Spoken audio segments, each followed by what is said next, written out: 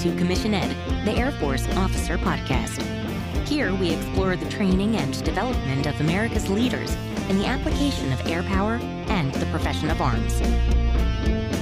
The views expressed are those of the hosts and do not reflect the official policy or position of the United States Air Force, Department of Defense, or the U.S. government. The mention of companies by name is solely for the purpose of discussion and should not be implied as endorsement.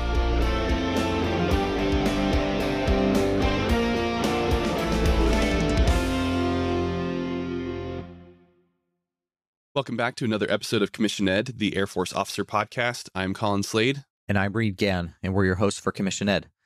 Colin, today we're going to bring another fantastic interview with Colonel Scott Conway, Marine Colonel, who was on the Barbell Logic Podcast. This week, we're going to bring it a little bit higher level, I guess. Last week was a little bit more on his individual journey. Yeah. And some topics that, we talked about last week. Really enjoyed. This one, we're going to bring it down a little bit more to the idea of being a leader and how important fitness is in leadership and his views on how critical that was. He did a really good job of introducing this topic. And so we're looking forward to bringing you this podcast episode today from Barbell Logic. And anything else before we kick it off to the interview, Colin?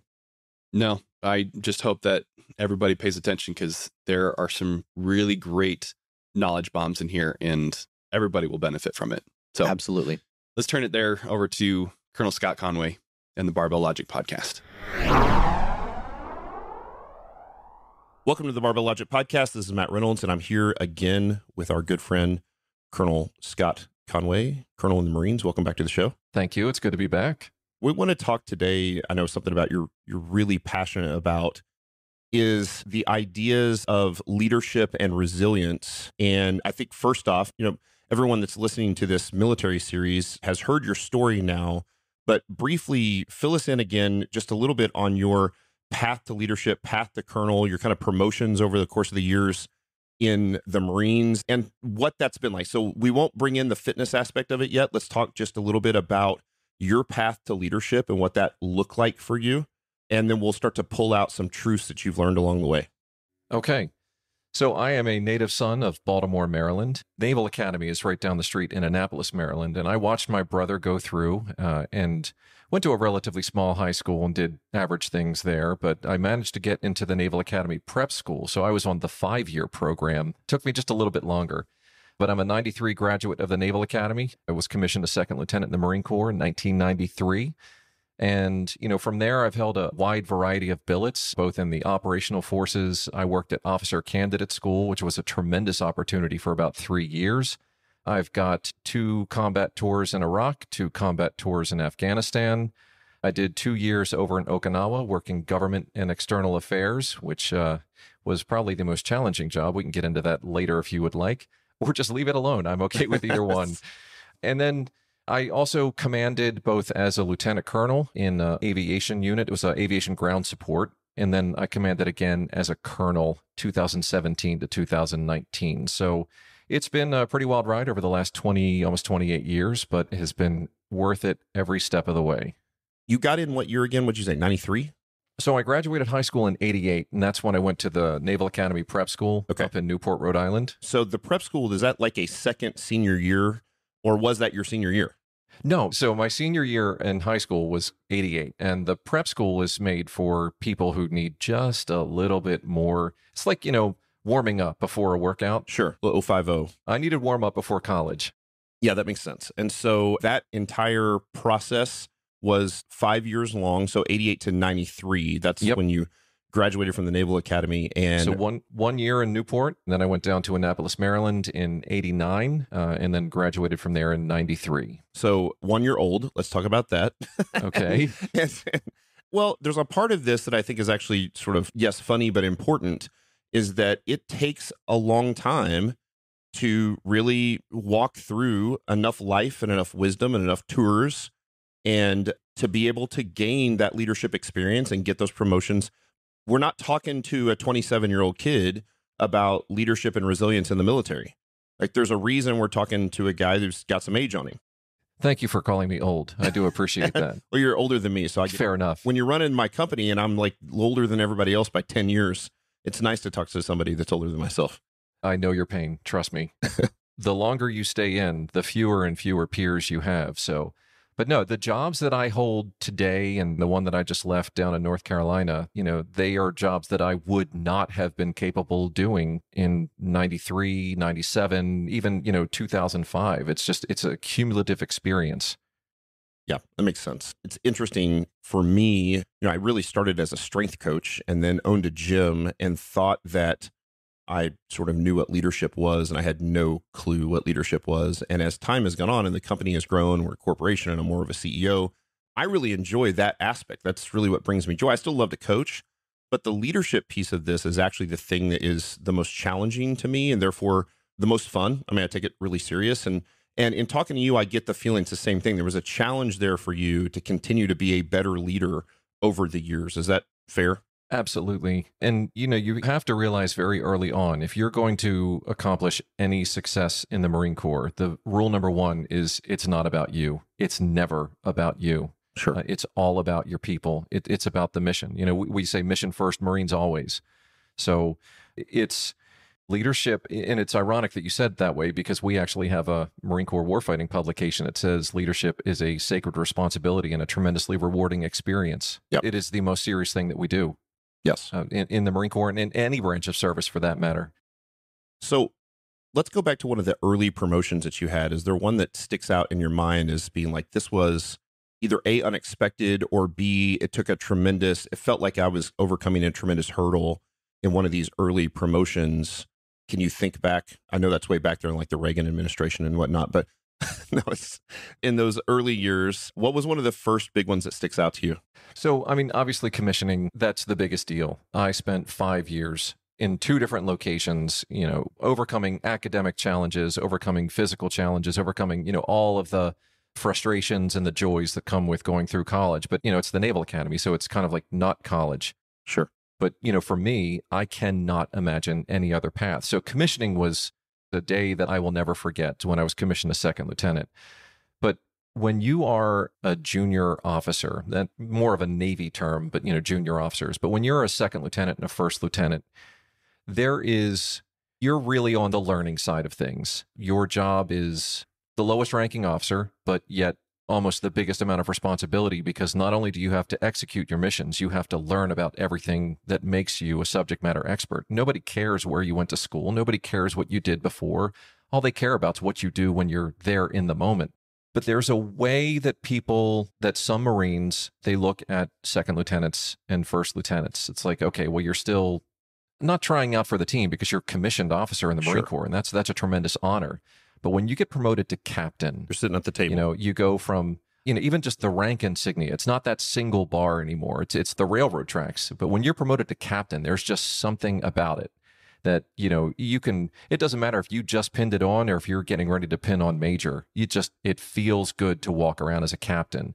And for me, that coincided with the time frame that I had one of my most rewarding jobs, which was officer candidate school, where I was helping pick future leaders in the Marine Corps. So I have to say that was probably my favorite promotion and the favorite job that I've had. I mean, they're all great. It's like picking a favorite child. They're all great, but that one stands out sort of above all the others.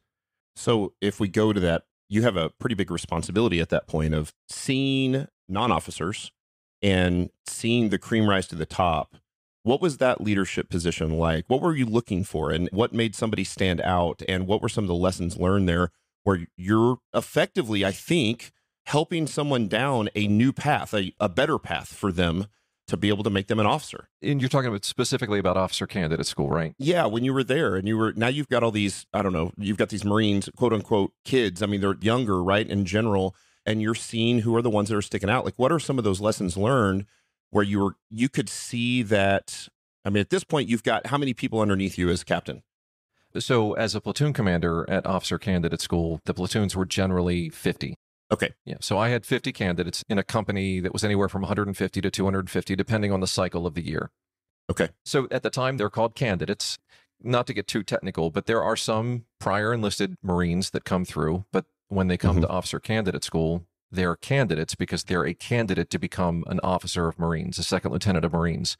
And depending, again, on the specific program that you come in, it is either a 6-week period or a 10-week period that they're there, that we have to train, evaluate, and screen them for future potential as leaders in the Marine Corps. It is sensory overload. Sure. Because we have our drill instructors, the same drill instructors that are in Paris Island and Marine Corps Recruiting Depot, San Diego. They also come to Quantico, where the school is, and they are very effective at their job. And their job is to create a chaotic and uncertain environment. And I don't want to say that the system is designed to push people to failure, because that sounds intentional, and that's not what it is. The system is designed to basically teach the candidates enough to evaluate them and place them in chaotic and uncertain environments and see how they react. It is inevitable that people are going to fail while they're there. It is the way it happens. It may come on everyone. Training. Everyone. Someone's going to fail. Every single person is going to fail. And I don't necessarily mean like you're going to fail a test or you're going to fail a physical fitness test or an academic test. What I'm saying is you are going to make a mistake. Some people make bigger mistakes than others, and it may come on training day 1. It may come on training day 42. It's uncertain when it's going to happen. What I tried to do was I didn't care about the failure, because it was going to happen to everyone. I wanted to see, now what?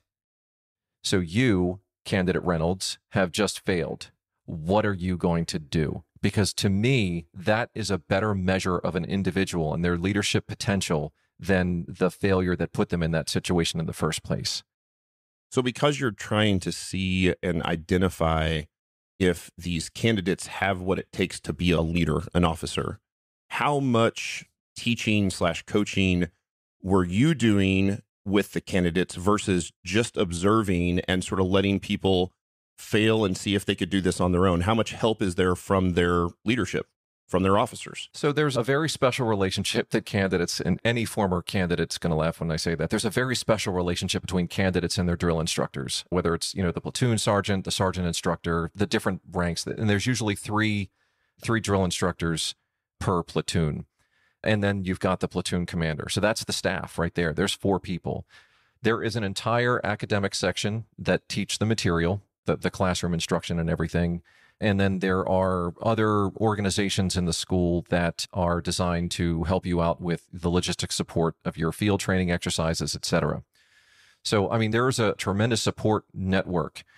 The job of the drill instructors and the platoon commander, there's almost sort of a inversely proportional relationship. At the very beginning, the platoon commander kind of sits back and watches, because what I'm doing is I'm looking for all those reactions. I'm looking for how people respond in the face of adversity.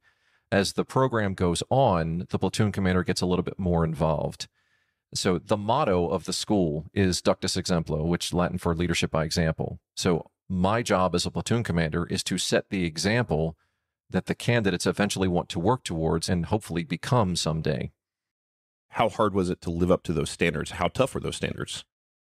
You're always on. Yeah. It doesn't matter if you are just driving onto the grounds of Officer Candidate School or if you're driving away. But if you're at OCS, you're in the game. And it doesn't matter what section you're in. You could be in the logistics section, but if you're walking around and you're wearing that uniform and you're wearing the rank on the uniform, you're always on. So the pressure to set that example was, I don't want to say it was difficult, because we're always doing that as Marines. We're always trying to lead by example. Sure. But when you've got 50 officer candidates watching every move, you may think that you're just in the back of the classroom while they're being instructed, but there are eyes on. So, and that's just, from walking around. When it came time for, the physical training sessions, it's not enough for me just to get out there and survive. I had to be out there and thrive. Lead the pack. Absolutely. Right. And did most of those other officers, I assume the answer would be yes, did they attack it the same way you did? Is that pretty much part of the culture there, is that the instructors are like, look, we have to lead the pack. We have to be leaders. We have to be on 100% of the time. Is that very common? Or can you even see a fair amount of delineation among the leadership there at a place like OCS? No. So, there's, like I said, it's never about you. It's always about the Marines. And there was really nothing special about me, because it was a shared mentality. And all of my peers that were there, all the fellow platoon commanders, the men and women that led these officer candidates, we all had the same approach. We wanted to put our best foot forward because we wanted to show those candidates, this is what it takes. If you want to come, work with us, this is what it takes. If you want the honor to lead our Marines, you had best be at the top of your game. So now, obviously, within the school picks who they want in the training companies. If somebody were to show up at the school that they didn't necessarily feel they wanted to put out in front, they wouldn't do that. But I can't remember a scenario where that was the case. Sure. So when you go there are some written and unwritten things that that you're expected to get bigger, faster, stronger. And like the motto is, lead by example. Perform. Absolutely. Yeah, so it's interesting. And for me, having no military background experience, I'm always trying to tie it back to how similar is it to leadership in the business world? And I recognize that the culture is different, but what it really still comes down to, it feels like, is that there are all these actions that the candidates have to do, perform, physical fitness stuff, academic stuff, that, all this stuff. But ultimately, it's about the culture. It's about the buy-in. It's about, this is who we are. And you're trying to see if these candidates are a fit for the culture. I mean, ultimately, isn't that what we're trying to do here? It is. The Marine Corps is unique in the services. And of course, I'm going to say that because I've been one for 28 years. But the Marine Corps has one standard. We don't bend the standards. We don't lower the standards. We publish the standards. And then our job is to meet them and strive to exceed them. And, we do recruit, but more often than not, it's just the mentality of people that are drawn to the Marine Corps. It's like, okay, that's the standard, but what's the best? Sure. Because I don't just want to meet the standard. I want to be the best in what it is that I'm doing. And what we are trying to do, and like I said, there's one standard in the Marine Corps and that we enforce, and that's the Marine Corps standard. So when we are working at Officer Candidate School, when we're picking those future leaders, we're looking for people. Did they meet the standards? Yes. And then we obviously rank them as far as who exceeded and how well they did. We teach them our leadership traits and principles. And, the school is not to pick the best second lieutenant. It's to pick someone who has the potential to be a great second lieutenant. Sure. So everyone that graduates OCS graduates as a second lieutenant. Is that correct? Some people don't take the commission. Right. Some people finish OCS and they get their certificate of completion and they say, thank you, no thank you. We thank them for their time, for sticking out the program. But generally speaking, if you are at OCS and you complete the program successfully, they go on to be second lieutenants. And what percentage of the candidates actually complete the program? Is it a fairly high percentage, or is it? That's going to vary from platoon to platoon. And there is no quota. Sure. I can tell you that for sure. If I had a platoon of 50 and I graduated 50, as long as they met the standards, the Marine Corps would say, great. If I had a platoon of 50 and 34 of them graduated because 34 of them met the standards, the Marine Corps would say, great. So generally speaking, like I said, it's not designed for people to fail. Sure. It is designed to evaluate if they have what it takes to meet the standards. Sure. Yeah, I guess let me ask a more leading question. I certainly don't. We want to always be careful to, not call out anybody specific and keep people anonymous here that you've worked with. But can you think of a time where you did see somebody and they weren't a fit? They weren't a match and you had to sit down, or somebody had to sit down and have that awkward conversation that said, this is not in the cards for you.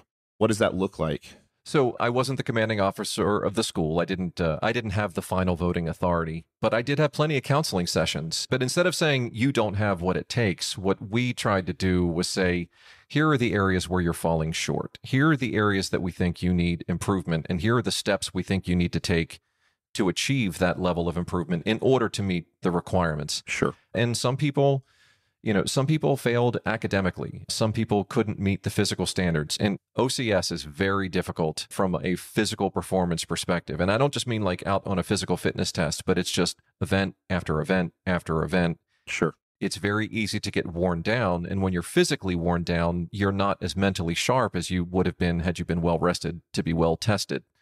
So, but like I said, they could either fall short academically, they could fall short physically, or they could just decide this isn't for me, and they could drop on their own request. Sure. Makes sense. And I thanked them. There were no hard feelings. They came, they gave it their best, and we were working from 5 o'clock in the morning until 10 o'clock at night with these candidates. I knew everything about them. Sure. And I could see who was phoning it in and who was really trying. You said sometimes it was 6 weeks, sometimes it was 10. What identified or what made it one or the other?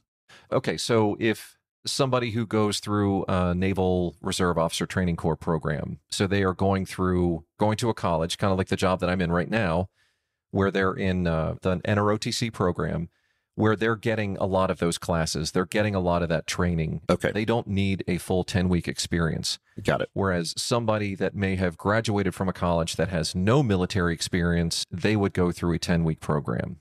Got it. And this is OCS. I apologize for being ignorant in this. This is boot camp or basic, but on another level, on steroids, basically, because it's for officers specifically, or no? That is a very great question and a difficult one to ask. Okay. So when Marines graduate from boot camp, they graduate as basically trained Marines, hence the term basic training. When officer candidates graduate from officer candidate school, they graduate as second lieutenants. And in the Marine Corps, we send them on to an additional school, which is called the basic school. Oh. And so we have a saying in the Marine Corps, every Marine a rifleman. And for our officers, it doesn't matter if you're a pilot, if you're a logistician, or if you're an infantry officer, every officer is a platoon commander.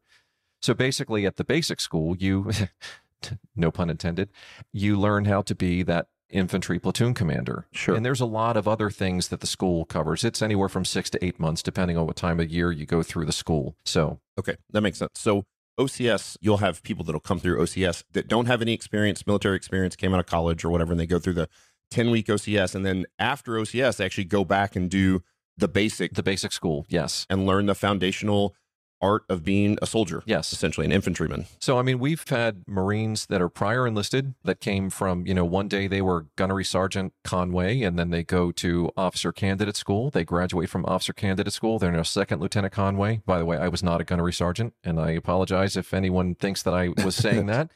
They were a Gunnery Sergeant before. They went through OCS. They became Second Lieutenant, and then they went to the basic school where they learned the very fundamental aspects of being a second lieutenant. And then they go on to their specialty school where they learn how to become a logistics officer or flight school or infantry officers course. Okay, so I want to take the next step forward for you on the leadership timeline, really. And can you identify a place specifically when you were still here in the States that was a challenging but potentially rewarding leadership position that you had, and what were some of the lessons that you learned there post OCS, right? And I definitely want to talk a little bit about your tours for sure, because I'm sure there were a tremendous amount of lessons that could be learned there as well. But can you pull out a couple of those big picture leadership lessons from when you were still here? I mean, literally, I have stories for days, as does any Marine, because there's only one thing we like to talk about more than being a Marine. It's working with Marines. So I was very fortunate to be selected as the commanding officer for that Aviation Ground Support Command. I was a lieutenant colonel, and we had approximately 500 ballpark Marines and sailors. So I had both Marines and sailors in the command. And this is varsity stuff here. So you are the commanding officer. Before, I was a platoon commander at Officer Candidate School, and then I worked my way up to company executive officer. So I was second in command of the company. Now I am the commanding officer as a lieutenant colonel of, like I said, 500 Marines and sailors. And I am responsible for everything that the command does or fails to do. And that means when those Marines distinguish themselves in a good way, I pushed all the credit to them. When the Marines and sailors distinguish themselves in a negative way, I assumed all that responsibility on myself. The Eisenhower method, right? Absolutely. Praise in public, reprimand in private. That's right. What were some of the biggest challenges that you had there? I mean, can you be specific enough? Can you think of a time that it was like, man, this was hard. I'm not sure that I was ready for this, or there were times that you had to really, like, you were stressed about it. I mean, there have to be some times as leadership, especially when you've got this many guys who have dedicated their careers. And again, it's not just a career, right? You're not just doing this for a paycheck to buy groceries for your family. You are representing the United States of America. And so if there's a whole nother level of gravity to it, can you think of a time that's like, man, this was tough, but in the end was rewarding? Yes. So I took command right after that unit had returned from about 7 months in Afghanistan. So as is often the case when units come back, there is, an order cycle that happens. And every year, the Marine Corps, about a third of the Marine Corps is moving, changing jobs, etc.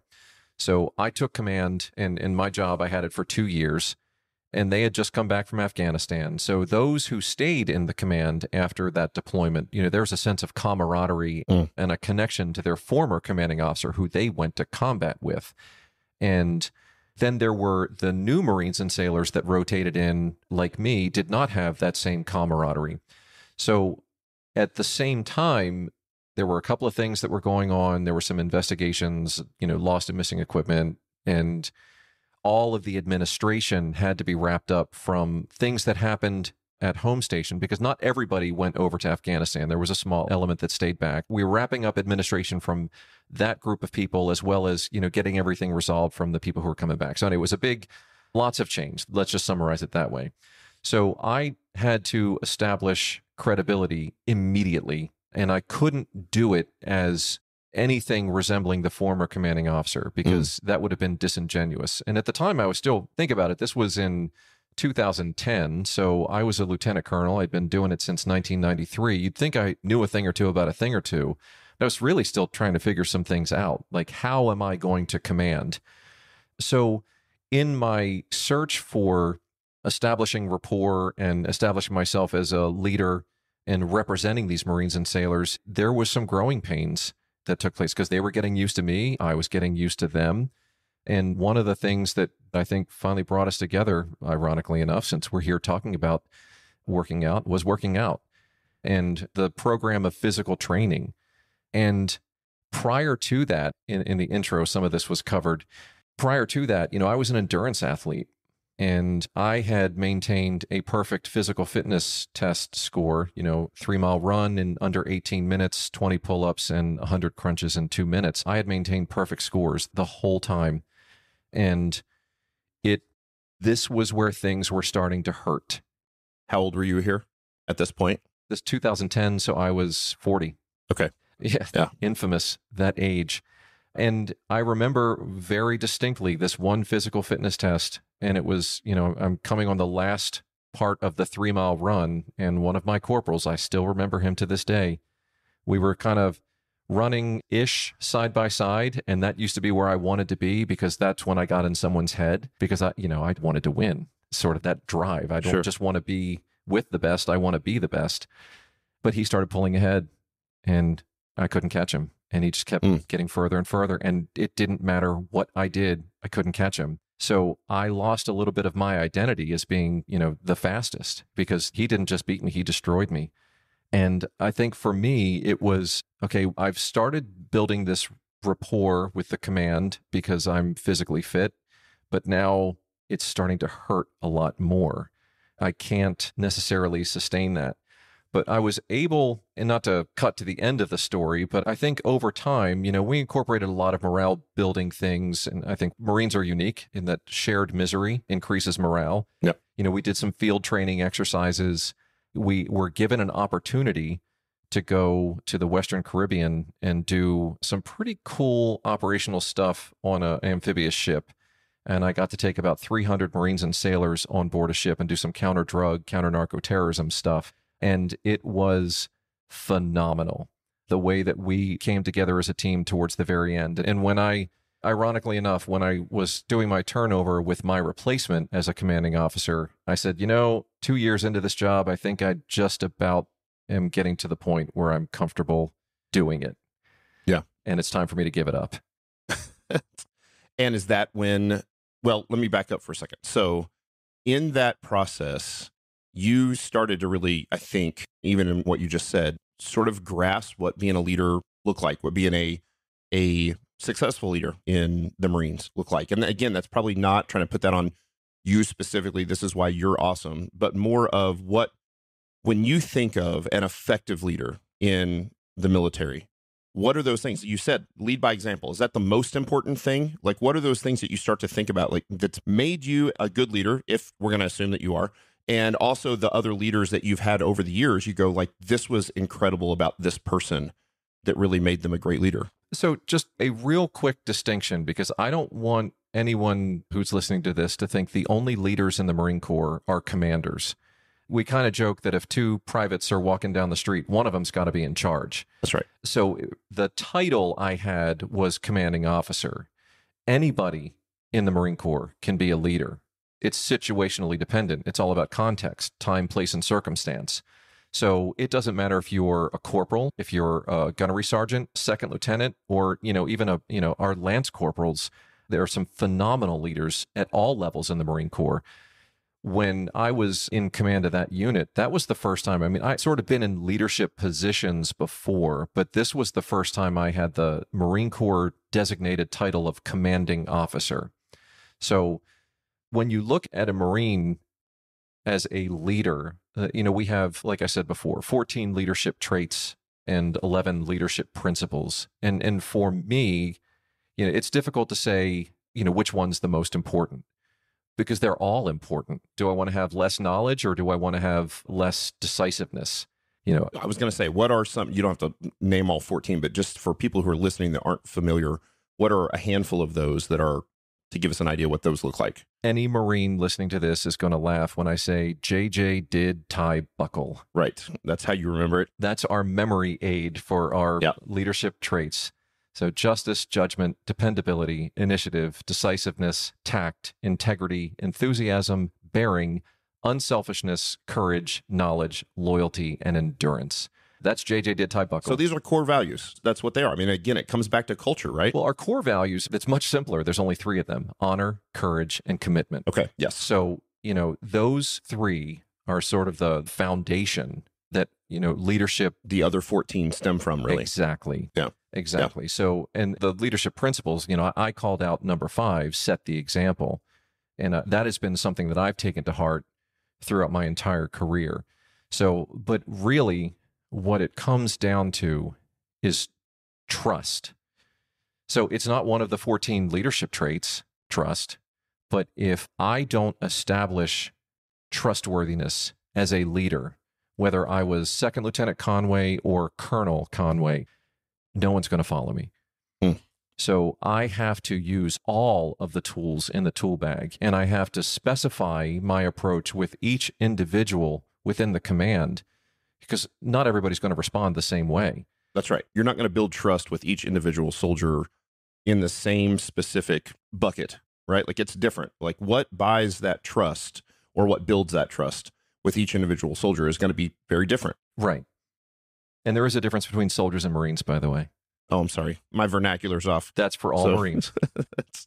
It's interesting to hear. Again, I connect this so much to what you're trying to do is help people be part of that culture. And I think if you hear those 14 leadership traits, I mean, who wouldn't want those things? What business wouldn't want that out of their employees? Absolutely. But like, these are inarguable as being something that's extremely important and things that we should all strive for, whether we are Marines or soldiers or lay people. Right.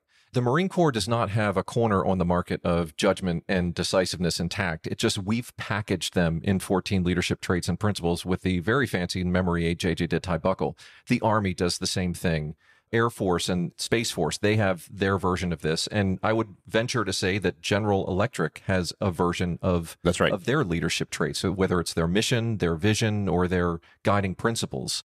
Yeah. I mean, same for us. It was one of the things that from the very beginning, that if you go back and talk to people like Nikki Sims or Andrew Jackson or people that have been with us that are on leadership now at Barbell Logic, one of the things I think they've communicated to me is that what we called our core values, which was really more like the 14 things, it was a list of 10 major things that we were striving to be. And that in times when we had to make really hard decisions about, maybe about making a little more money or about who we really were, we were able to come back to those basic 10 things and say, is this who we are? And if the answer was no, then we didn't do it. So, even one of those things, we constantly strive to choose rightly, to do the right thing, whether it was best for us or not, or best for our pocketbook or not, best for the account or not. And there were lots of times that we had to choose rightly because it was right, not because it specifically put money in the bank account of the business. And there's tons of carryover there, I'm sure. I couldn't agree more. We try to be as leaders in the Marine Corps, and I'm going to throw that out so everyone is involved. Every single Marine, past, present, and future. We are firm, we are fair, and we strive to be consistent. And I think anybody would respond to that because that's what develops the trust. There's some amount of predictability and some amount of comfort that you can have with somebody who is firm, fair, and consistent. Yeah, it's the way you should parent your kids. Absolutely. And it's not that you're looking at Marines like your children, but that's how you build trust even with your kids. I mean, one of the things that I have a daughter that's about to be 16, so everyone pray for me. And so she's driving, and ready to get her license. But she told me about a year ago, 6 months ago, somewhere in there, she said, she said, we were talking about our relationship and, how things were going. And she said, you're tough, you're hard to please. But she said, what I really like is that you always have a reason for why you ask something of me. One of the things that really bothered me about my dad and my parents is that I often would get that they would tell me to do something or punish me or whatever. I would say, why? Like a rebellious kid does. Because I said so. Because I said so, because I'm the emperor, because I'm your dad. And that's true. It's not that that's not true, but I didn't feel like there was a major lesson to be learned there for me. I wanted to understand, was there logic in the decision? And I think when you build trust over time, I don't have to tell my kids every time now because they know that I think greatly about every decision I make, including parenting. And so that when I ask something of them, sometimes they say why, and I'll tell them, this is the logical reason I'm asking you to do this. But now that trust is built, they often don't even ask me anymore because they know that dad has a reason for the thing. Right. I have so many things stacked up in my head as a result of that. And that's such a phenomenal parenting example. You can get away with because I said so exactly one time. Right. And then that round has left the chamber. That's right. Because it's not going to work as well. And there are times in the Marine Corps that I've got to rely on because I said so. We can play rock, paper, rank, when it comes down to it. 1, 2, 3, I uncover my collars, you uncover yours. Oh, hey, I'm the senior officer. But you can do it one time. And I only do that when absolutely necessary, when it is a time-sensitive issue. But the most important aspect is that there's follow-up, and when there is time, I go back. That's right. And I explain the why. That's right. And not because I owe it to them or whatever, but because I want to ensure that foundation of trust is solid. And you talked about, your daughter as an example. Our 13th Commandant in the Marine Corps, General John A. Lejeune, he likened leadership and the relationship of leader and subordinate. He said, it's not superior and inferior. And I don't like those two terms because there's nothing inferior about a young enlisted Marine. And there's nothing superior about a 50-year-old colonel. Sure. I'm a senior officer, but I'm not a superior officer. But General Lejeune said the relationship between leader and led is much more of like a teacher and a scholar or a parent to a child. Our job is to educate and to build them up so that they can someday take these responsibilities. That's awesome. That's excellent. And so I'm going to assume that you spend a tremendous amount of time with these Marines trying to build that trust as a leader so that when you are put in a combat position, the trust is then built. And so that when you are in combat, when you're stationed overseas, what is that group of people called in the Marines? That's a company? Or what is that called typically? It's my favorite answer in all of the Marine Corps. It depends. It could be a squadron because we have aviation in the Marine Corps. It could be a company in like the infantry. It could be a detachment in the logistics world. So let's just go with company. Let's go with a company. And is there a general word that people use in the Marines or in general that would identify? So when you're leading a group of Marines, whatever that is, a company. Let's just call it a small unit. Small unit leadership. How important is it that you've already built that trust by the time you're in combat position?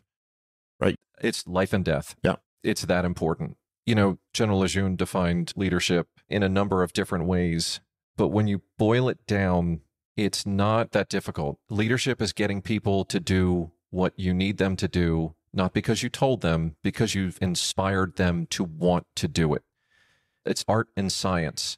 The science of it is easy. We can learn. I can memorize the 14 leadership traits. I can memorize the 11 leadership principles. That's the sciencey part.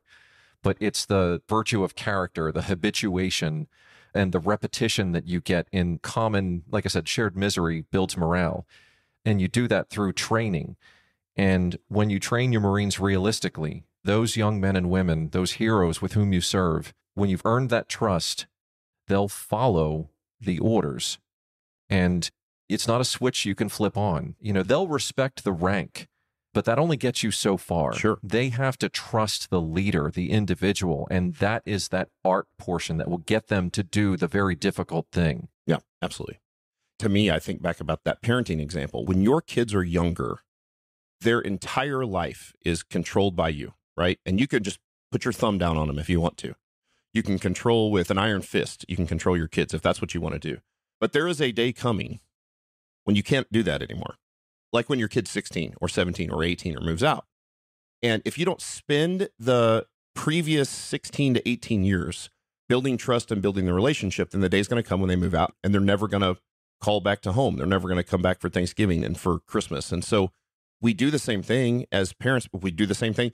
I think this is why I hope that Marines and people in the military don't take offense to this, but I think it's why the culture and the lifestyle of the military is so attractive to parents who think about these things and to businesses.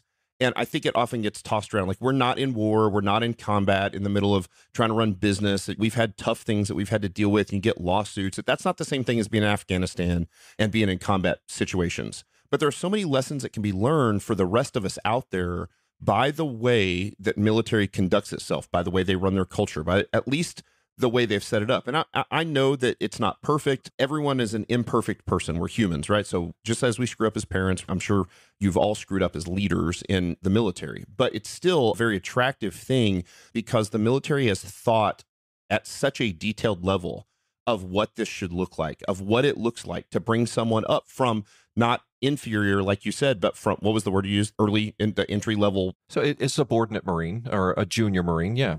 From a very early, a subordinate who's on their first day of basic or their first day of school up to a general sort of position, it's all the same culture and it's all the same buy-in. And that's what you're doing. You're creating buy-in, you're creating trust. Yeah. I'm actually flipping through some notes that I took a while ago. I was on a phone conference with one of our general officers, and he talked about the difference between training and education. Training is for times of uncertainty. Education is for those uncertain times. And, like you with your children, they're eventually going to move out, and you hope that they take those lessons learned that your goal was to instill in them. And for Marines, our education is never over. I'm, like I said, 28 years, and I hate to keep throwing that number out there, but I say it because somebody else might listen to that and think, wow, he knows a thing or two about a thing or two. The only thing I know is that I've got so much more to learn. Sure. And, I'm teaching in my current job, I'm teaching a leadership and ethics class, and I am, as well as the professor, I am a student of the material. And the real shame of it is that I wish I had this passion for learning back when I was a second lieutenant, or even before that, when I was at the Naval Academy, because it would have made me such a better equipped leader throughout my time. So, and that I think is one thing that the military does so well, is that we continuously educate our soldiers, sailors, airmen, and Marines. So let's turn in the last step of this podcast to this physical side of this, the training. Good. I was wondering we were going to get to this. You have told me before in previous just conversations you and I were having, certainly offline, how much you have loved and pursued fitness your entire career. It's obvious that it wasn't just something that you were trying to meet the standard. It was obvious that you found a love of this, of the misery, of the training, of the actual doing the thing, right? Performing that PFT, putting on the ruck and running. Like, you've loved that stuff. Fair? Yes. Very fair. And what role, from what I heard you say, is it's one of those things that seems like it's one of the ways that you can build camaraderie better than almost anything else among a group of Marines. That when you go out and suffer together, especially when you're a leader, and your Marines will watch you suffer with them and watch you lead literally by example. Is there anything you can do that's better at building camaraderie when not in combat than that?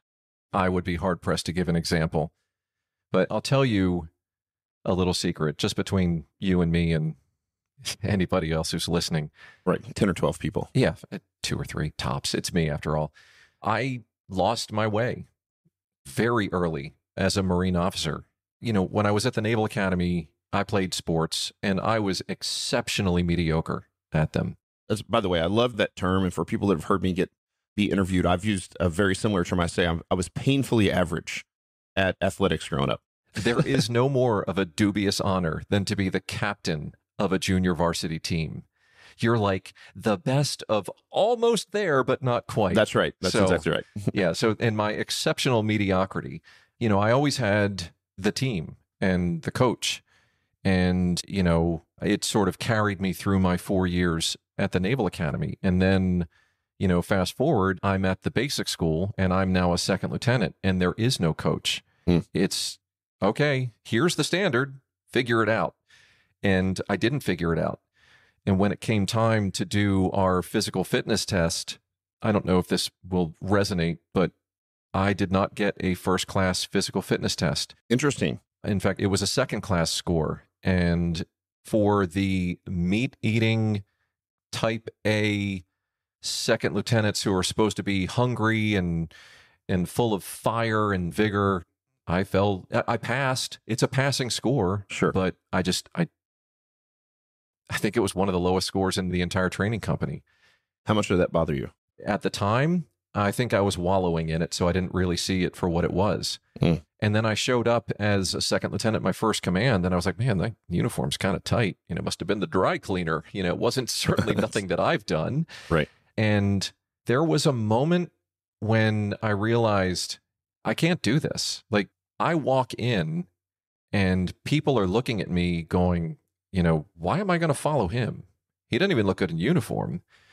And, this is the Marine Corps of 1994. So it was a little bit different from what we've got now. We've got a lot more structure. We've got a lot more programs that are available to our young Marines now. But, I just did what I saw people around me doing. And I went running and running and running. And that's really where I figured out, okay, I'm not as bad as I thought I was. I just needed to bust the rust off. And then, when I got to officer candidate school, that was where things got a little bit more balanced. I wasn't just endurance. I was a little bit more attuned to the rest of my body, if you will. But, when you go out and work out with Marines, they want to see effort. And they want to see, somebody lead them. They don't want to question, why is this person in charge? They want to have that confidence, like, well, of course he is, or of course she is. Makes sense. It also makes sense. There's a book called Learning to Breathe Fire. I don't know if you've seen this, but it's like the history of CrossFit. And it's interesting how CrossFit exploded in 2008, 2007, somewhere in there when the soldiers were in Afghanistan and in Iraq, because it was that style of training that was like, it forced effort on everyone. Certainly you and we've talked about this off the air, that it is not the best way to train and it led to lots of injuries, but it fed that, I think, for them. So they could come out and they could pick up ammo cans and swing ammo cans like kettlebells, and they could find the stuff that were laying around that they had, even if they didn't have access to barbells, and still do the thing. And I'm sure it built a tremendous amount of camaraderie among people. It exploded, I think, because of a lot of that. Absolutely. When you just run, and I learned this pretty early on, if two people go running together, one of them's really not getting all the benefit that they need. That's right. Because you're either running faster or slower than, the other person. I think that's why, for me, running was a very solitary activity. At the time, I enjoyed it because I was able to get out. I was able to clear my head. I was able to process information. And it was crazy. Once I cleared my mind, some of the things that would go through it, but it was me.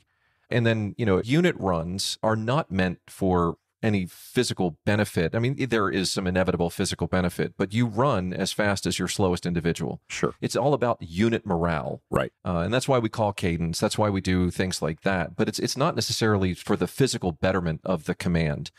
When you've got something like you just talked about, whether it's high intensity tactical training or CrossFit or, call it what you will, that is something you can do together in a confined space. That's where, quite honestly, that's where physical leaders emerge.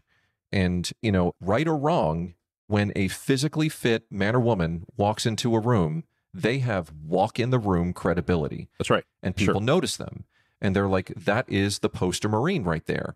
And, that's where it really starts, where people want to emulate. That's setting the example. They want to emulate the leader that they see. And the training like that, whether it's HIIT or what have you, it enabled a lot of people to do a lot of exercise with equipment that was just laying around. Yep. So you told this story in the first episode of the series about how you've finally discovered you were really into running, and eventually all of the high impact over the years of running started to beat your body up. Right. And you discovered, did you ever do CrossFit in that 2010 to 19 range before you found strength training? I don't mean to brag, but I am a CrossFit level 1 coach. Okay. Got it. So you did do that. So how many years did you do that at, a moderate to intense level? So when I went to my CrossFit Level 1 seminar, they were going around, they were like, hey, give us your name, how long you've been CrossFitting, and, what you hope to get out of this. And, it was like, hey, I'm Steve. I've been doing this for 9 years. And I'm Suzanne. I've been doing this for 4 years. And it just went around the room and it got to me. And I'm like, hey, good morning, everybody. I'm Scott. I've been doing this and I looked up at the clock. I'm like, about an hour and a half now. Right. And one of the seminar instructors was like, you're the one. Like, there's always one. Somebody who comes in, they have no experience for CrossFit. Never done it. For me, it was like, yep. I learned all the things the right way. So incredibly difficult. That is not an easy test, by the way, for anybody who's going for their Level 1 certificate. It's study. That's all I can say. Before it was CrossFit, we do high intensity tactical training, or HIIT. I had been doing that since about 2014, 2015, where I was getting more away from just running. But, when you're over 40, it just means that more things hurt. Right. For me, I'm not throwing stones at it. For anybody out there who loves it, I'm not saying you're wrong. I'm just saying, for me, it hurt. That's right. So, and then you told this story again in the first episode. You really turned to strength training, dedicated strength training in 2019. So for the last several years, and, you have communicated to us that it has been one of the best things that you've done physically for your body, to repair your body and put you in a position where you felt strong and healthy again. I had resigned myself to a return to my mediocrity, if you will. I don't mean to sound braggadocious. I just wanted to say the word braggadocious, but I've done 10 marathons. I'm an Ironman triathlete. That was part of my identity. Sure. And when I couldn't do that anymore, it was to the point where I couldn't get up from my desk and walk down the passageway to the bathroom without limping. Yeah. And people are like, are you okay? And I'm like, no, it's just who I am. Right. I had just resigned myself, like, this is it. I don't know what I'm going to do after I retire, but I can't keep doing this. And I was about to get Achilles tendon surgery, where they were going to cut the tendon off of my heel, do some stuff and then bolt it back on. Yeah. And then I finally gave in, because I had always thought you could be fit or you could be strong. Right. But you can't do both. And one of the biggest mistakes I could have ever made was to think that way. And I finally gave in, and I was like, let me see what resistance training is all about. And I put a barbell on my back, and I realized I could lose weight doing barbell training. I could gain weight doing barbell training, because it really had nothing to do with the weights. It had everything to do with, the nutrition. Finally eating correctly. Sure. And through all of my other endurance training, I never had a coach. And for the first time, I had a coach. Now, I'm not a client for Barbell Logic. Nope. This is not an endorsement for Barbell Logic. I just am a guest on the podcast. And the coach that I had was not a Barbell Logic coach, but she was a strength training coach. And I finally learned the right way to train. And I got the fire back. Yeah. I regained the passion for fitness. And I realized at 49 years old, I'm just getting started. That's great. So we've talked about the mental aspect of leadership. We've talked about the impact that training together, suffering together as a group, how it builds trust. Here's my last major question for you on a personal level. And then I'd like to pull back into kind of a 30,000 foot view. How has strength training over the last several years made you a better leader? Okay. I'm going to try to dance around this so it doesn't sound like I'm a pompous jerk. No, it's the job I'm in right now. I am working with college students.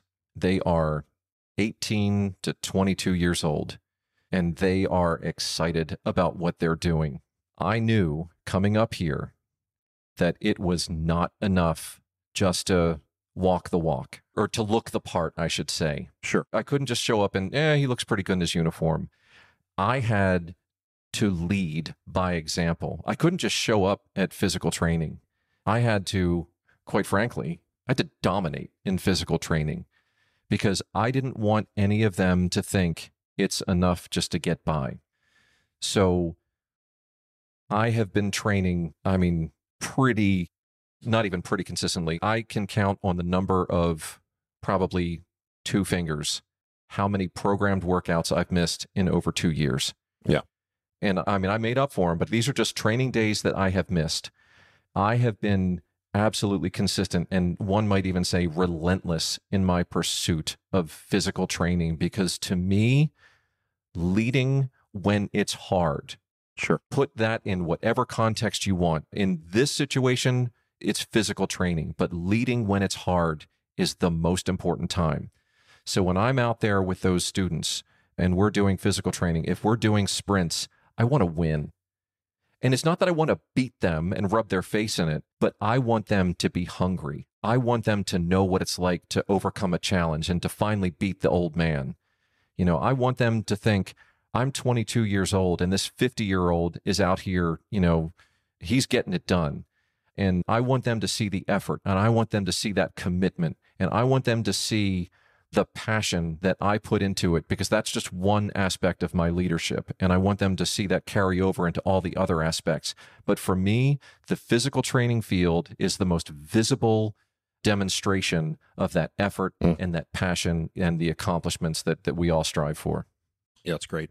It's easy. I mean, I can say this instead of putting the words in your mouth, that if you pull back to that 30,000 foot view, you can see how the direct impact that strength training can have, actually, in fact, not just military leaders, but leadership across the board. Like, I think this is why we train as parents. I think this is why we train as bosses and CEOs. I think this is like, it's the same thing, right? We have to do this. You know, in many of the other episodes in this series, we've talked about the value of strength training for the soldier or Marine or whatever you are. And so soldiers, sailors, airmen, and Marines, all of them, and our Coast Guardsmen too. Yes, all of those things. That's right. But it is interesting that you called out. It really comes back to the idea of voluntary hardship, right? We're leading, we're choosing to do a thing we don't have to do that is hard and do it well, while most of the rest of the Western world sits on their couch and watches Netflix and eats junk. And we understand the value that it provides on not just a physical level, certainly a physical level, but on a mental and emotional and social and a trust building level as well. It's really right. It has direct impact on all those. You know, you call it voluntary hardship, and I think that's a great way to describe it. But one of the best leadership lessons I've learned, and it's so simple: if there's a line for something good, get in back. Yep. If there's a line for something hard, get in front. That's right. That's right. You know, Simon Sinek says, you know, use the term leaders eat last. In the Marine Corps, I eat last. Yeah. Dead last. And if there's nothing left, you know, I don't get. But I need to make sure that I take care of my people, you know, the young men and women who've been placed in my charge. I mean, that's my sacred responsibility. And that's the trust. And that's the voluntary hardship. And that's what gets people to respond. And that's what gets them to do the things that I've asked them to do, not because I told them, but because I've hopefully inspired them to want to do it. That's great. Yeah, and I love it. You can continue to do the strength training into your 50s and 60s. And when your body's really kind of there, you're not able, you probably couldn't go out. Well, let me say that again. Your conditioning is such that you could probably go out and run a marathon, but your body will not let you probably run too many more marathons in your career, right? Your ankles, your Achilles, your knees, your hips. It's not going to be happy with that. It's always on the list of things that I am considering. Yes. I haven't ruled anything out, you know, up to and including Ironman. Well, and I think you could do it. I want to coach this time. Would you publicly state at least that, like, your body probably isn't going to like it? No, it will not. Yeah. But it's still choosing to do something hard. I mean, how hard is a marathon? How hard is an Ironman? Good grief. Yeah. Those things are insane. If I'm honest, the Marine Corps physical fitness test, you know, is a 3-mile run, pull-ups, and crunches. Men of a certain age, I should say men and women of a certain age, the Marine Corps has just gone to a system where we can row, you know, get on a Concept 2 and pull 5,000 meters. Yep. And I want to thank whoever proposed that in the meeting where the decision was made, because the impact of 3 miles, I mean, that takes a toll for a couple of days. Sure. You know, whereas now, you know, like you said, a marathon would hurt. Sure. I get on the Concept 2, I get off after a 5K, you know, I'm good for the rest of that day. Sure. There's no impact on a C2 rower. So, but yeah, absolutely. So for me, strength training has enabled me, and I'm telling you, I'm still turning in 300 perfect scores for my physical fitness test and my combat fitness test. And I owe a lot of that to strength training. Yes. Because it's taken the pain away from physical training for me. Sure. It's built the muscles up around the joints so that the joints don't have to bear all the load. All the science stuff that you talk about. That's right. And one of the things we're really careful about at Barbell Logic, and again, I know you're not advocating this specifically with Barbell Logic, and you want to be careful there, but for us, there are physical fitness tests in every branch of service. It is our goal to help those people improve their physical fitness scores. That's for another episode on another day. We can argue what should the physical fitness test be for those people enrolled in the military. But that is the standard. And so we have to work towards getting better there.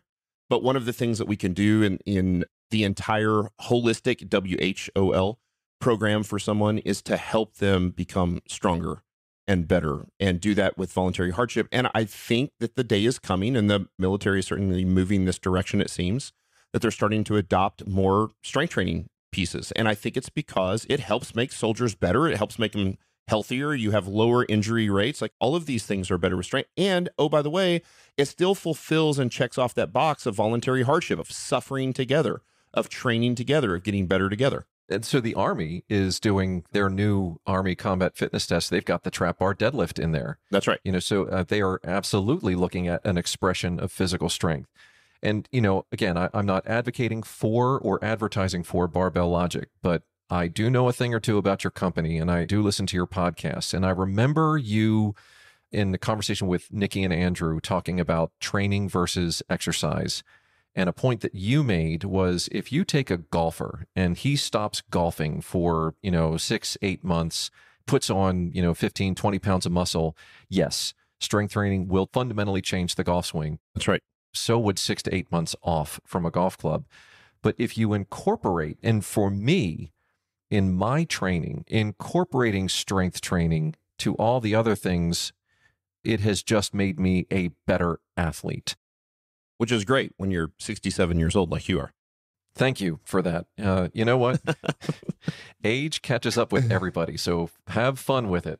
Well, I mean, that's the fun of the leadership kind of growth over the course of your career, right? Is that it's crazy that as you get older and older, your body gets a little more beat up. The stuff that you can't do, the stuff you did when you're 21 years old, although strength training, I think, preserves that pretty well. But what you build is you build a life of experience and wisdom and knowledge. And so you end up walking this often inverse relationship between the physical strength and the mental strength. And one of the things that we're trying to do on a daily basis, and one of the things I've watched you do, is you've been able to preserve the physical strength while continuing to improve over the decades your mental fortitude and wisdom. No, we haven't said the word yet on this podcast, but resilience is an absolutely intended consequence of the training that I do. That's right. If you just look at the definition of resilience, the ability to bounce back from hardship, in your term, this voluntary hardship, it has made me just more than what I would call a middle-aged athlete. It makes me a healthier human. I can walk downstairs without snap, crackle, and pop. That's right. I can pick something up that's heavy. I can shovel snow, as you do in Vermont, and I'm not broken for 2 days afterwards, which is good because it's Vermont and it's going to snow again tomorrow. That's right. Yeah, it builds that anti-fragility. Every aspect of my life is impacted by this, and it makes me a much more resilient person, and it makes me a more resilient leader. That's awesome. Hey, man, thank you again for being on the show. Thanks for your contributions over the course of this series. It's been super helpful and super informative for me. It's been fun to just learn talking to people about the way you do life in the Marines and the way the culture is. And it's so interesting to me. And there's so many takeaways for me as someone who's not ever been in the service, but there's still so many lessons to be learned. So thank you so much for sharing those stories. Everybody does their part. I happen to do what I do for a living, and you do what you do for a living, and we're all part of a bigger system. So I appreciate you having me on. It's been a great hour. Of course. And I look forward to keeping in touch over time. Absolutely. Thanks again. Hey, thank you for listening. We've got one more episode in the military podcast coming up on specifically Nikki Sims is going to dive down that culture path and talk a little bit more about how culture is affected tremendously by strength training and what that does for us at the cultural level. So stay tuned for the next one. And again, thanks for listening. Love a 5-star review. If you haven't given us one in the past and the podcast brings you value, please do that. And please share this with a member of the service. If they haven't been exposed to this stuff, that would be super helpful for us. Let's help people be better soldiers and Marines and airmen and sailors. I got it. All for it. Well done. All right. We'll talk soon. Colin, you said it. A lot of knowledge bombs in there. Sure enjoyed that second interview with Colonel Scott Conway. I want to kick off our commentary with the idea of the fitness journey. He did a really good job of describing his fitness journey as a young, ambitious plebe at the Naval Academy where they have to do sports. He played sports, lacrosse, and then he did a marathon basically on a dare. That's such a young college kid thing. Yeah. And then he just, okay, I guess I'm an endurance athlete now. Yeah. And so then he did endurance sports forever. And then he found himself old and broken. Sorry, sir. Your words, not mine. This guy could probably crush me, flexing in the mirror. But then he found strength training, and that was kind of what he was talking about, right? Is his fitness journey, the arc of his fitness experience. I think as a member of the military, that is everybody can relate to that. Yeah. Because we've all done that. We've all done some sort of journey. And the thing I want to bring out is how he says in the podcast, he found that he couldn't do this by himself anymore. And that was the message he wanted to go back and tell his younger self, among others, but was find someone to help you, whether that's a group that you train with in the gym, whether that's a sports team that you're going to be a part of, whether that's your platoon or whatever unit organization you're in, find someone else. Mm-hmm. He also advocated for a strength coach, but find someone to help. I thought that was really important because Colin, you and I literally had almost a carbon copy, right? Yeah. So I was a team sports guy growing up. One of the things that attracted me to military service was this idea of fitness, this fitness culture. During college, I found that I didn't have time for team sports because I was a little busy. So I did individual sports, endurance sports, weird how that, and then I get to the military and I just I did CrossFit. I've done strength training. I've done endurance. I've run a marathon, all this stuff. I'm like, yes, the whole time I'm like, yeah. I've been on this arc.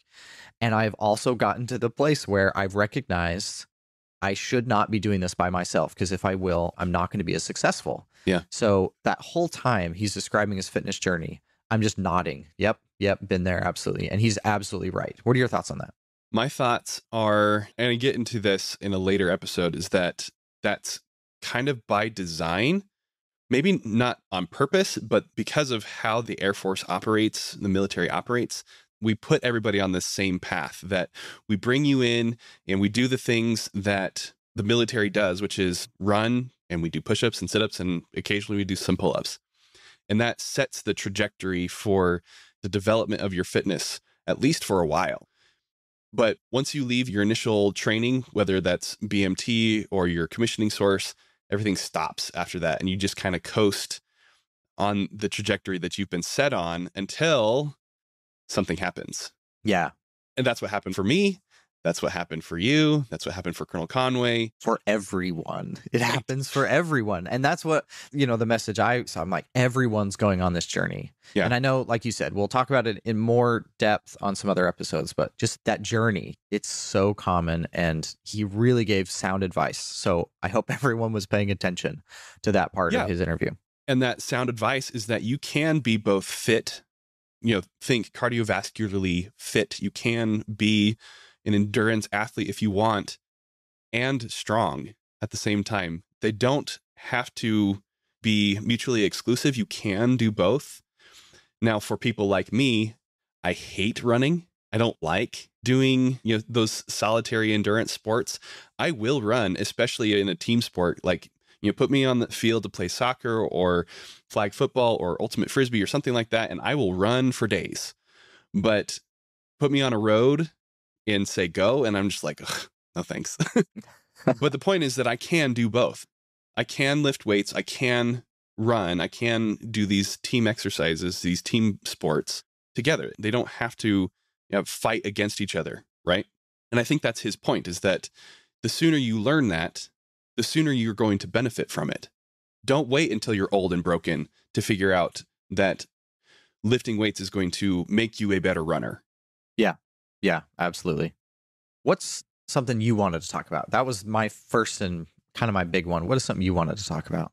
I want to talk about something that kind of goes along with that the culture is fitness, right? That is what we do. And he talks a little bit about this in the interview, that when he was at OCS as an instructor there, part of his responsibility was to evaluate somebody's fit for the culture of the military. Are they someone who's going to adapt to the military training environment and then perform well once on active duty? Yep. And you and I have had that experience. We know what that feels like. Oh, absolutely. But I want to turn that on its head just a little bit and put it in the context here of physical fitness. That it's not just evaluating somebody for their fitness within the culture, but are they fit for the culture? Do they have the minimum, and we don't even want the minimum, we want beyond the minimum level of fitness, physical fitness for the culture, because that's what we do. We are a fit fighting force. At least that's what we are supposed to be. Yeah. Yeah, absolutely. I love that idea. And I mentioned this already. The idea of, wait, it's my job to be physically active was super attractive to me when I was trying to find my way post-college.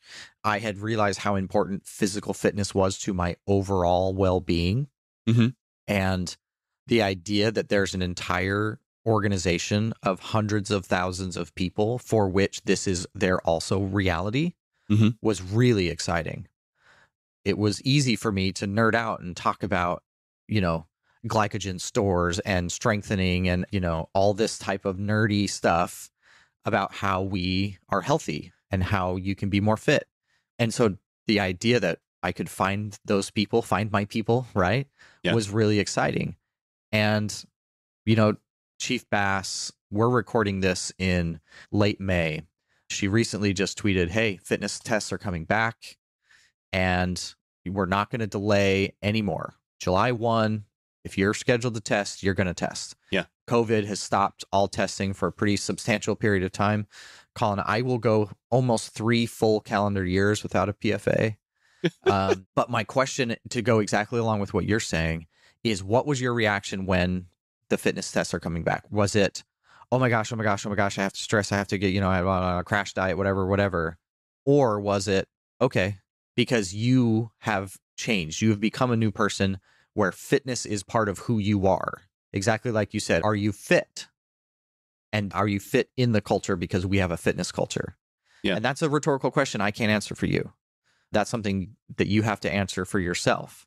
But it's essential. It is essential. And we'll talk about that more as we go into some of, future episodes where we talk a lot about fitness and military culture. But I loved that idea that you brought up, like, yeah, is this who you are? Now, does that mean you have to, that is your only identity is as a fitness nut? We know those people. We know some of those folks. But it has absolutely got to be a key part of who you are. Yeah, absolutely. And let's put this again back into the leadership context, that this is something that you need to build and create within your sphere of influence. Whether you're a commander or not, you have a responsibility as an officer to help other people to fit within the culture by being fit.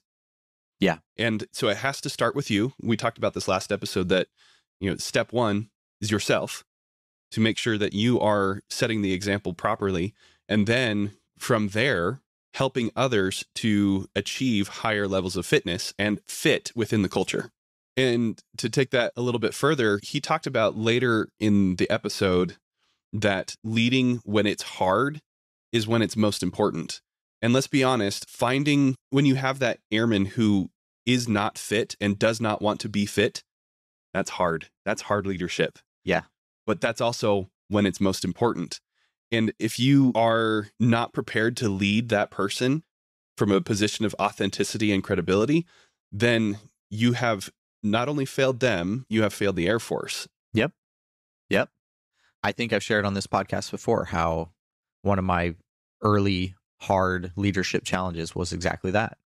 An airman who didn't want to do fitness and was not doing well at it. And I led them poorly. And now they're a civilian to the detriment of the Air Force. An incredibly talented airman. Yeah, that is absolutely hard stuff. That's a really good point. One more thing I wanted to bring up. I love this idea that he pointed out. And Colin, boy, we have felt this. Training versus exercise, especially in a training environment like OTS or OTC. This was so hard as an instructor because, yes, college one, Division One, football player, I understand that a fun run at 5 a.m. is not testing your physical fitness. I am aware. Right. He talks about how, only one guy is getting a workout in a fun run, and it's the slowest guy or gal, and that's it. Copy. That isn't all the intent. There's a lot of camaraderie and leadership that happens in those situations, and Colonel Conway covered that. But it's also a real challenge as an instructor to give everyone actual benefit from the physical fitness activities that we do in training. Yeah. And so this is sound advice that I give to anybody who's going, and it encompasses more than just physical fitness, but it's, especially salient here. Make it what you need it to be. I had a student run like a 7:15 mile and a half. This guy was... I can't even think that fast. he was like running like 4:40s. And he was fast. Wasn't even breaking a sweat. Not even hard. College, cross country, nationally ranked, very fit. Yeah. Could run forever. So he made his own training because our training was certainly not hard, right? Right. And so what did he do? Well, when we would run a mile and a half, like a mock PFA, he would just run the entire time and get in 3.5 miles instead of the mile and a half that everyone else is doing. But he made it what he needed it to be. Yeah. And so that's my advice to anybody entering ROTC, entering OTS. If it's not meeting your needs, whether that's intellectually or whether that's physically, find a way to make it meet your needs. And if that means you're doing push-ups in between classes in the hallway, whether that's, you find a way to get your paper done on time so you can go hit the weights, whatever it is, make it. We instructors are doing the best we can with getting the last person in line across the line. Yeah. So if you're way ahead of that curve, awesome. Great. Find a way to challenge yourself. And what better way to exhibit, some personal leadership than to take ownership of that thing, find a way for you to make the physical training activity a little bit more strenuous on yourself, and then rally some people around you and have them do it too. I mean, that there is the perfect opportunity for you to practice leadership for yourself and then for everybody else. Exactly. Nothing would warm my heart more than seeing a memo asking for permission for an individual to lead a group of his fellow cadets to go to the gym and do some weight training because PT wasn't hard enough. Like, yeah, these are the people I want wearing bars, walking across the stage. Yeah. This isn't hard enough. I'm going to go make it harder, and I'm going to lead other people there with me. Yes. I mean, we don't want things to be harder just for the sake of being harder. Yeah, we can do that. It's not fun, but we can do that. But we can make things harder, but that's not the point. Yeah. It's not for us to make things harder, because you recognize that the physical fitness activities that were pre-planned and organized weren't sufficient to help you achieve a particular goal. Okay, what do you need in order to achieve that goal? Do you need resources? Do you need extra time, equipment? Do you need more bodies, so that you can go play flag football? Or okay, put together a plan, show us that you've thought through these different variables. And oh, by the way, this is what you're going to end up doing on active duty. I was just going to say, it sounds exactly like we've described the nuts and bolts of the day-to-day of an officer. Yeah. It's weird. Weird how it's almost like training is built that way on purpose, Colin. Right? I'm just kidding. I mean, we say it in jest, but there's some truth to this. Yeah. Right? And then this can lead into what I want to wrap this up on, which is your responsibility as an officer, as a leader, is to establish credibility when you show up to a new unit. Colonel Conway talked about how he came into battalion command at a unit that had just returned from deployment, and he needed to establish credibility immediately, not just so that he could be like, no, I'm the one who's in charge here, I make the decisions. No, but so that he could lead his people, right? And credibility is just another way of saying trust. And what have we said about trust? It is built on the combination of competence, connection, and character. And what better way to do those things immediately than through fitness, right? Yeah, absolutely. Through physical activity, shared physical exertion and hardship, right? Mm-hmm. And so that's what he fell back on, is he got some people together to lift weights in the gym, and that helped to show that he was able to lead himself because he was able to move some weights around. Other people were able to exert themselves, and there was this shared bond and connection happening there in the gym. And my guess is that wasn't the first time he had ever done that, right? Yeah, exactly. He had practiced that before, maybe all the way back when he was at the Naval Academy.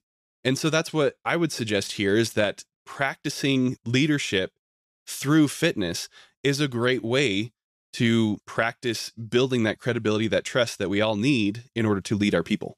Exactly. Really grateful that we were able to get this specific episode to you, our audience. Always enjoy to hear from you. If you ever have any questions, we're more than happy to do our best to answer them. Colonel Scott Conway did a great job of tying what fitness is and how it relates to your abilities to be a leader. And we've got some more episodes coming up. We're excited to share them with you. This is episode 2 in our 4-part series. And anything else before we wrap up this week, Colin? I hope somebody's learning something here. And whether after listening to this, I hope that people are putting on their running shoes, putting on their weightlifting shoes, getting ready to go lead themselves or lead others in physical activity. Yep, couldn't agree more. That'll do it for this week's episode of Commission Ed.